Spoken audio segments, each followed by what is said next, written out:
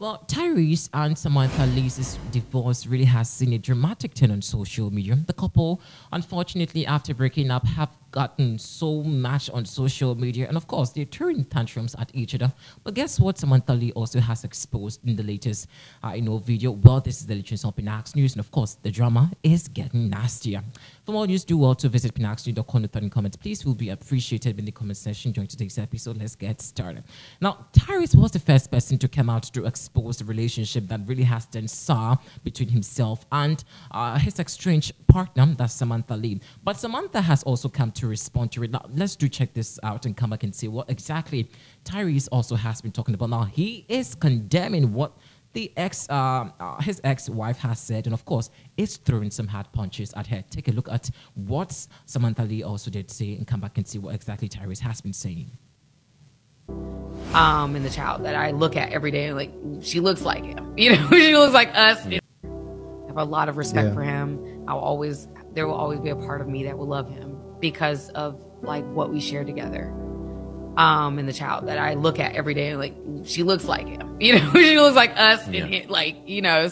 Wow. Yeah. It's just beautiful. That is something. Are you now in the spirit of potentially even being able to rekindle a relationship like? Oh my gosh, you just asked me this. Can we get an edit? Is that a hard question? It is. It's loaded because of the fact that there's been so much that's happened. You know, like there's been so much that's occurred. Okay.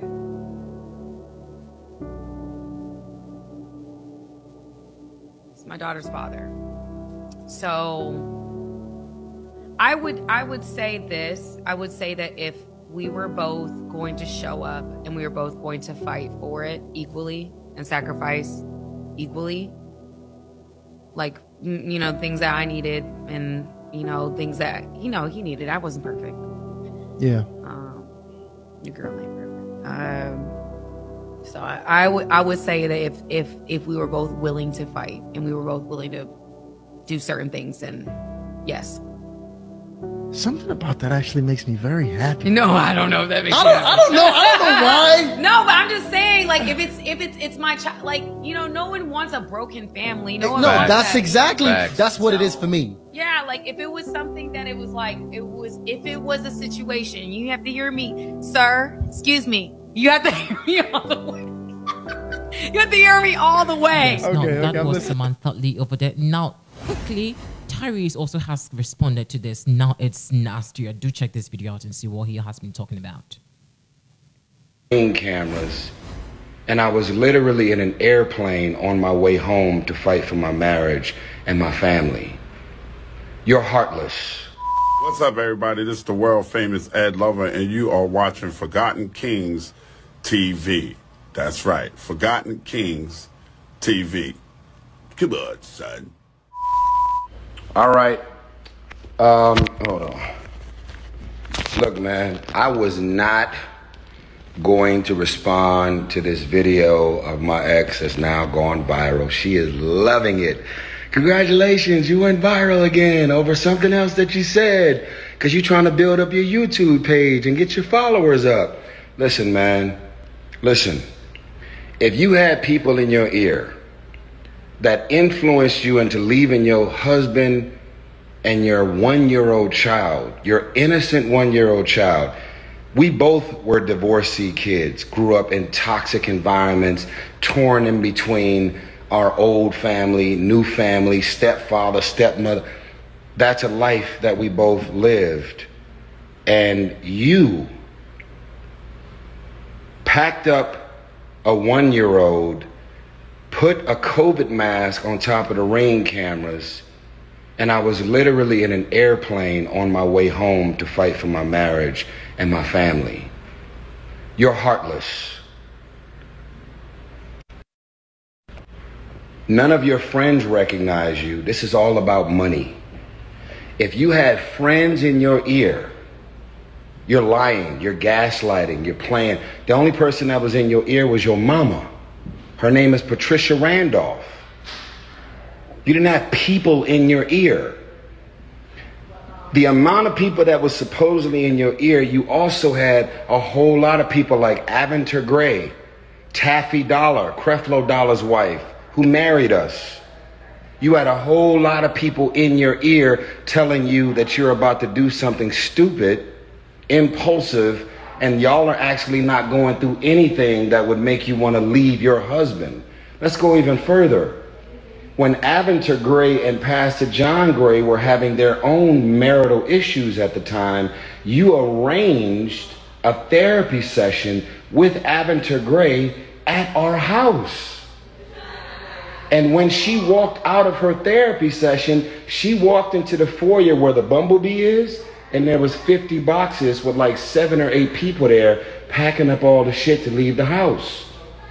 And I was in an airplane on my way home to try and fight and save our marriage. So if you had people in your ear at the time, they must be still in your ear, because you're still trying to get $20,000 a month for a 5-year-old. You make $160,000 a year on your own. This is all a game. You're clout chasing. You're something that I don't even know. A simple woman, not into materialistic things, don't care about fame and mansions and popularity. You're everything that you told me and all of your friends and loved ones that you wasn't. If you wanted to be famous, boo-boo, that's all you had to say. You didn't have to play this game that you wasn't. Now you out here playing on single mothers and their emotions, playing on women that are actually in abusive relationships and fucked up marriages that are toxic and dark and dysfunctional. That's not what that was. You think I would have a song entitled "I Don't Think You Ever Loved Me" if I didn't really feel that way? You think I would have a song out called "Love Transaction" if I didn't realize that it was never love, it was just a transaction? This shit is about money. You've hired 3 law firms trying to fucking suck me dry. I'm approaching $1 million in legal fees, and we had a prenup. You already tried to ask me to come back. You already tried to reconcile. I told you I was in a relationship with Zelly, and I was not willing to go and break this off or cut this woman off because you decided to wake up on a Wednesday and come back and play in the sandbox. Everything about the way you left me was heartless. It was evil. You never considered me, your marriage, and let alone your innocent 1-year-old child. She had to celebrate her 2nd birthday apart. And if you really are really suddenly caring about the effects that you've had on me and your family, why don't you sick these fucking lawyers off of me? Call your lawyers right now and tell them that everything that you're still trying to get right now, you don't want it no more. $20,000 a month for a child? Our prenup says no alimony. Our prenup said everything that the prenup said. You're trying to crack the prenup. And it's been 3 years of it. I should have never hired a fucking attorney. I had a prenup. Everything that I was supposed to give you in the prenup, I gave it to you. You want more. And it's been 3 years. I've moved on. I'm with Zelly. You moved on. I don't even want to tell niggas the first nigga you started dating when we broke up, because you're going to go viral from that. If I were to tell niggas who you started dating as soon as we broke up, you would go viral from that. All you want is attention. I don't even want to tell niggas the first nigga you started dating when we broke up, because you're going to go viral from that. If I were to tell niggas who you started dating as soon as we broke up, you would go viral from that. All you want is attention. You want Facebook followers. You want Instagram followers. You're trying to be a life coach, and you trying to get niggas to drink the Kool-Aid. You fucking with a real one right here. Everybody can see through your bullshit. I may be alpha. I may be loud. I may appear to be a narcissist. As some niggas would say in the comments, girl, you was good to leave that nigga. He's a narcissist. No, she's a fucking narcissist. Not only is she a narcissist, but she's a sociopath as well. And what is a sociopath? Someone who will maliciously and vindictively do some shit, fuck over you, hurt you, be made aware of the fact that they inflicted trauma and pain on you, and not even call you and text you to say they sorry. Did you think about the effects that it was going to have on me or our innocent child when you left me the way you did? Did you think about anything? No, it's all about Samantha. So now, go ahead and chase whatever career you're trying to chase. Go ahead and go viral. Go ahead and keep doing your goofy ass podcast and Miracle Mondays and whatever the fuck else you're trying to build. Over here, I don't want no one to confuse me releasing songs the way Adele released songs about her ex-husband, the way Jasmine Sullivan and Mary J. Blige release songs about their exes when they get cheated on, lied, get fucked.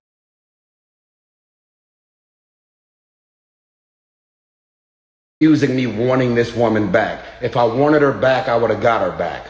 I don't want Sam. She may be saying that she was thinking about, no. If you had people in your ear when you left me, those same people are in your ear 3 years later because the fucking lawyers are still on my back every day. Go sell this shit to somebody else. Look at every interview I've done, from Sway in the Morning to the Breakfast Club, to everything that I've been posting and everything that I've been saying. And if you don't like me, nigga, I don't like you. I don't need none of you women in my comments saying they like me. I don't care to be liked. I got my heart broke. I was married. I was with this woman for 5 years. I never cheated. I got more access to pussy than most niggas I know. I was a good man, a good husband, and very, very focused on my family and my children. And the $2,500 or $2,600 that I was giving Samantha since she decided to leave me, I was giving her that for 2 years straight without a court order. Find another nigga, another nigga that she's not getting because the prenup is protecting me. Dad. And she's, yes. Lower your voice, sir. Okay. So at the end of the day, man, listen, I am not here to have any of y'all to keep drinking the Kool-Aid. Y'all are going to have to fucking wake up and understand that when relationships and marriages ends, contrary to what the world believes, it ain't always a cheating man who's verbally and physically abusing you, fucking over you, doing something. It's very simple. If it ain't about Samantha, it ain't about nothing.